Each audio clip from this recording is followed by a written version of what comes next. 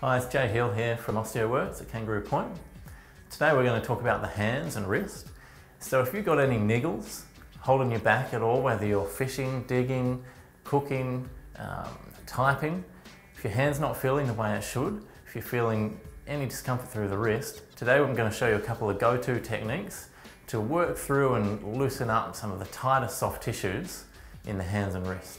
Alright, so we've got two separate techniques here. The first one, we're just going to look at tenderizing and kneading into the muscle between the thumb and the first finger. Little mass of muscle there.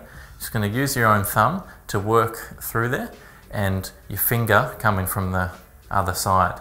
You're just going to really knead that and spend a good 1 whole minute on it, or until your working hand gets tired.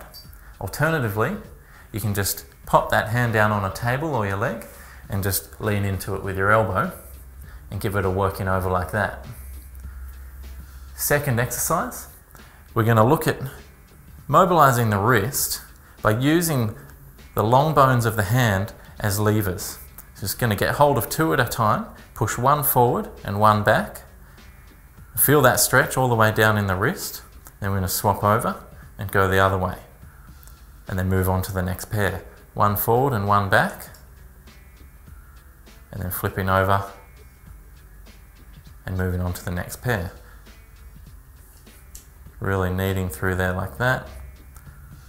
And what we're really doing here is using these long bones as levers to mobilize where they join onto the wrist itself. So any issues and niggles down in through the base of the hand and the wrist, this can often clear it up, even though it feels like you're not working on the area of pain.